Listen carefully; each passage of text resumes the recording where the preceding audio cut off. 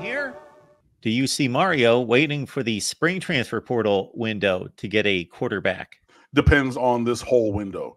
So the transfer portal is closed, i.e., you're not having new players enter the portal anymore. I know that Alabama had a bunch of guys announced just after their bowl game and everything because of the timing with the semifinals and yada yada. I get that, but they still had to have put their name in before the deadline, and it just got announced with like 9 of them in half an hour today. But that was really just all the journalists kind of giving them the space to, play in the semifinals and then news dump all of them out. So you're not having any new players that are not already in the portal go into the portal currently. But again, you have a Malachi Nelson out there, former 5-star, like number 1 from Los Alamitos, California. He's a guy, and who knows, with that, obviously I would hope that Miami's called him. As we've turned our focus elsewhere since our number 1 target is going to the NFL draft. But yeah, I really think it depends. I don't really think that I'm forgetting anybody. So I'll go so as far, Paulo, as to say this. I think that the answer to your question is contingent upon what happens with Malachi Nelson. If he comes to Miami, then I think that we would stand pat with those 4, have a 4-way quarterback battle. Whoever wins, wins. If Malachi Nelson does not end up at the University of Miami, then I think you're looking at the spring window to add a depth player moving for next year. Yeah. Light Skin Cage, appreciate you being here. Thank you so much for the contribution, going in a direction that I was going to lead us in to a certain extent. Love the show per usual. Generic question, but how important is year 3 for Mario Cristobal, given the trend over the last 20 years that a vast majority of successful upper tier Power 5 coaches and programs win 10 games by year 3? Is 9 or 10 wins a must? How important is year 3? Very.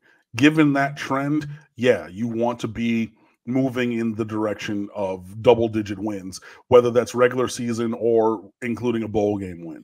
You definitely want to be on that path and trajectory. Now, if you have linear growth from this year, right? Last year to this was +2 wins. This year to next, +2 wins. Then you're at 9, right? Growth is not necessarily always in a directly linear thing. It is progressional. Sometimes you take a step forward, sometimes you take a step back. But if there is linear growth, yeah, I think that would be really great. But looking at the schedule, again, as we've been saying so many times, it sets up very well for Miami to push for that level of success. Is Miami able to get out of Miami's way and achieve that kind of positive result throughout the course of the season? We're going to see. But yeah, this year is important. Very. And again, especially I counted 22 as year 0. You had a little itty bitty piece of a recruiting class because Mario came late in the cycle, and you're tearing everything down to the foundation. This is year 1. Next year, is year 2, but year 3 of recruiting in this with a full cycle to recruit. But yeah, you really are getting to the point of, and I mean, I need to write it this week, but in looking in, my purview of the recruiting rules and the recruiting rules recap and everything, we're hitting every single rule all up and down the list of how you build a championship team, how you improve this roster, how you do all those things. And rule number 9 at the end is win. You have to give people demonstrable work product, proof of concept, not still the abstract, but in the tangible. We went on the field with the guys that we're bringing in, and we won these games. Again, if you win the Georgia Tech game and you win the bowl game or another game along the way, you're at 9 wins coming off of 5. You got freshman All-American. The team looks different. You got a couple key transfers that are starring in some places. Now you're selling that, saying, hey, now Jeremiah Smith, cherry on top. We've already taken this massive step forward with what we got. You come here and then you're putting us over the top, right? That's really where things are going to go, especially because, yes, recruiting is based on relationships, but it's also based on performance. And it's real easy for other teams to negative recruit the way that it looks on television, because like nobody showed up against, a 10-win Louisville team on senior day and we lost, and the bowl game and things like that. So you're like, hey, the last time that you saw them, play well was in September against another team that only went 7-5. Against anybody else, you really want to go there? Is that what you want to do? Right? Clemson. Yeah, fine. I'll give you that. Sure. But are there really more instances than that?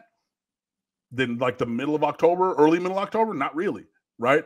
So you have to have the work, the results to back it up. And how's that going to happen? With a strong year 3 of this cycle, for me, year 2, but year 3 of recruiting and getting towards that double-digit wins, either in the regular season or with the bowl game. That has to really be the goal. Obviously, we always want to go undefeated, but like being realistic, I don't believe this team is an undefeated kind of team right now. So then setting realistic goals, yeah, should we be pushing for that 10 wins total, regular season, postseason, whatever you want to call it? I think so. And it's really going to be incumbent upon everybody to get there this year. When I evaluate situations like this, I tend to go to the historical route and try to look at like situations. And aside from very different type programs that don't have the resources, the talent base, all of that, like a Bill Snyder at Kansas State, where he basically took a dearth of nothing and made it something. Those aside, usually when somebody shows up who is ultimately successful at a place where, sure, there are issues and dysfunction, but man, there's a gold mine of untapped talent, resources, everything that you could ever want, location, and so forth. They usually make it happen. Somebody correct me in the chat. It usually happens fairly soon. No, you're right. And, I think that gets to Light Skin Cage's question. Like, yeah, it's not usually when you have for example, like a Bill Snyder at K-State, that was a developmental program. Like you're going to have, 5th-year senior laden teams. Like it's going to take years down the road for the seeds that we're planting when we first get there to then spring into the trees of success. But in most other places, successful upper Power 5 coaches and programs, it is more on the early side with success than late. I mean, you can look all over. You look at, I know that his run has been incredible, but look at Saban at Alabama. Alabama wasn't Alabama when he got there, right? It's not what it is now. That happened fairly quickly. When he was at LSU, look at Jimbo at Florida State, because Bobby and them, they were good, but they were not the 90s into the early 2000s Florida State top 5 for 13 years in a row. They were not that Florida State. Jimbo gets there, they win pretty quickly, and then it fell off. You can look Jim Harbaugh at Michigan. You can look look, Kalen DeBoer over at Washington. You can look all these other places, right? Pete Carroll when he was at SC. You can name lots of different ones where very early in the tenure, that's when you ascended to the top of the mountain. So again, to the question that's still on the screen, yeah, it is really imperative that sooner than later, i.e. this year or next year, Miami really pushes towards that. But even if they don't, fully expect Mario to be here for at least 5. Like they're going to give him 5 full seasons, come hell or high water. Even if it's 8 wins, 9 wins, 7 wins. I know that you don't like hearing that, but it's true. Unless the bottom falls out, he's going to be here for 5 full seasons, especially if he recruits the way that he is. So, we'll see. My mind was making all those stops mentally that you just did. Pete Carroll, first year at USC, and I'm taking all these locations that are on the Miami level, meaning this is where you can win a national championship. There's only about 10 or 12 places in the nation you can realistically say you can win a national championship there. Pete Carroll, USC, year one was 6-6, and then boom, they're in the Orange Bowl. They're winning the Orange Bowl. They're top 5 in the nation, and then they're off to the races. Urban Meyer, which kind of surprised me when several months, no, this would have been prior to Mario Cristobal. You said, give me Urban Meyer, regardless of what you think of him as a person. Obviously, he steps on campus, boom, Florida, boom, they're off to the race. Ohio State, boom, they're 12-0. They're off to the races immediately. Nick Saban, Alabama, 1 year at 7-6, then boom, SEC championship game. They're in the top 5 in the nation. They're off to the race. It usually, these kind of guys, there's not many of them, but they make it happen in a hurry. I mean, I think that, what's the name? Hold on, I'm just looking it up right now. Dabo, 4-3 took over, 9-5, 6-7, and then 10, 11, 11, 10, 14, 14, 12. Like, it was, okay, 1, 2, 3, well, 2.5, because he took over midway through the 08 season. So he got 2 full seasons, 9 wins, and a top 25 finish, and a bowl win in the Music City Bowl, 6-7, and lost the Meineke Car Care Bowl, and then 2011 on up until 2022, double-digit wins every single year. So even someone like that, at a non-traditional powerhouse that hadn't won anything since, I'm no spring chicken, and they hadn't won anything in my lifetime until Dabo. You know what I mean? Like, it had been, what was it, 1980 they split it with Georgia? 81. Oh, so the year I was born. Okay, cool. So, you know what I mean? Like, they had not done anything, but even still, it got on and popping from pretty average.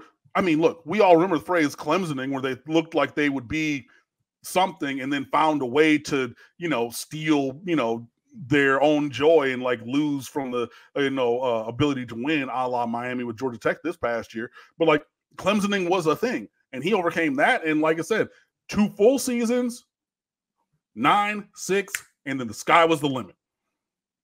So yeah, you want to have your coaching program get on that same path in the now time frame would be great. Yeah.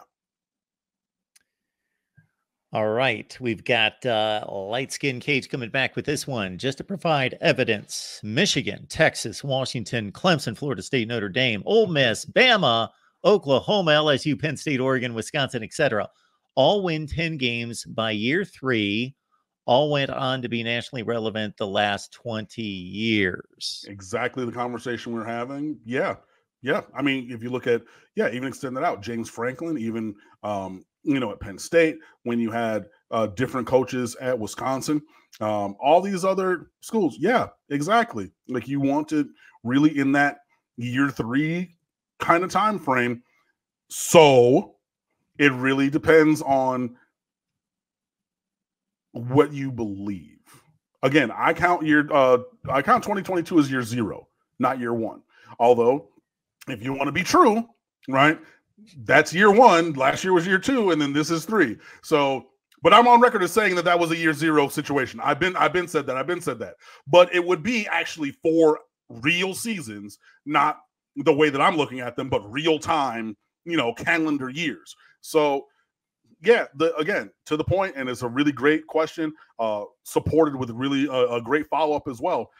Yeah, Miami finding a way to push up towards that double-digit win total in the now time frame is historically when and where you would want that to be.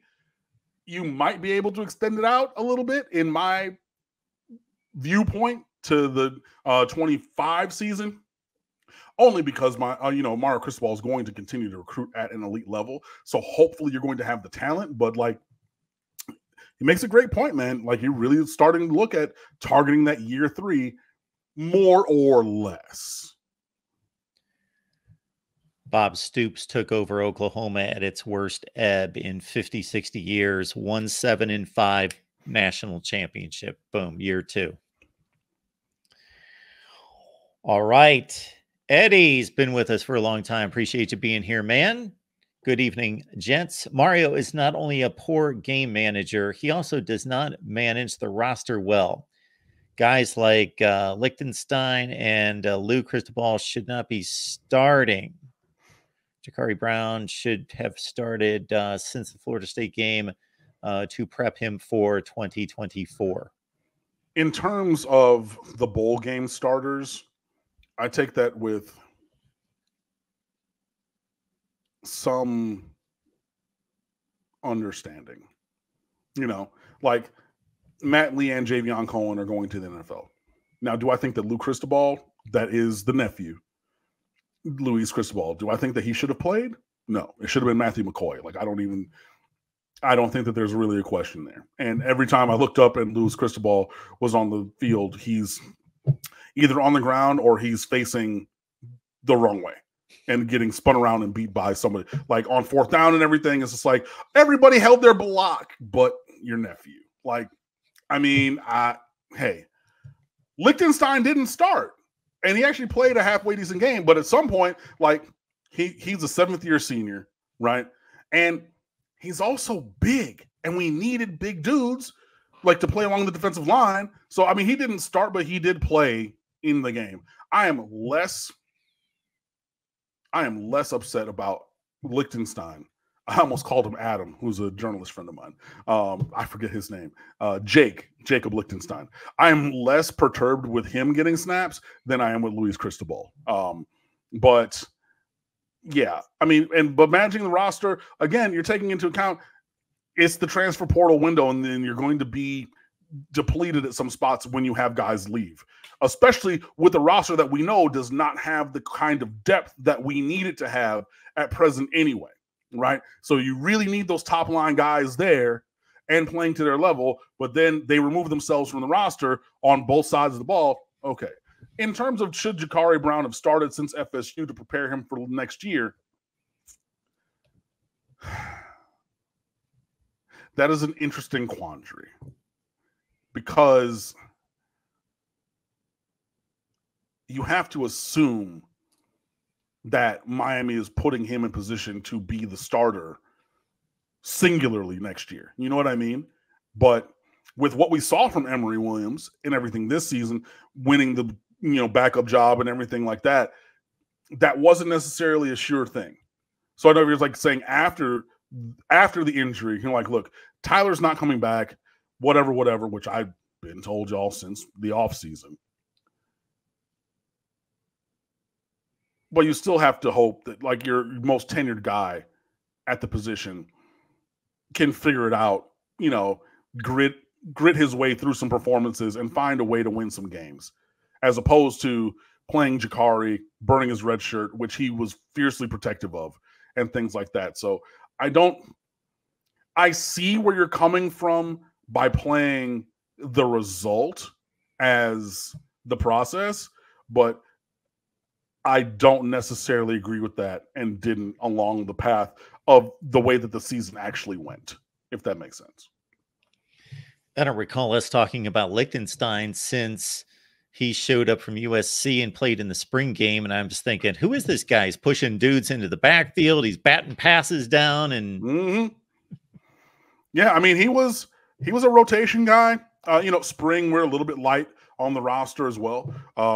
But, I mean, he's another local guy come back home from Cypress Bay High School in Weston and everything. So, that was good for him to come back to South Florida, be able to play for Miami, get another master's or two, depending on how he did in his couple years here and everything. But, yeah, he was a rotational guy. He was like a 2/3. I mean, we had Branson Dean and Thomas Gore as defensive tackles from the transfer portal. Then you had Jared Harrison Hunt and Leonard Taylor. And then Liechtenstein was, in that 2-3 kind of rotational area and things like that. But yeah, I'm less concerned with the fact that he played in the ball game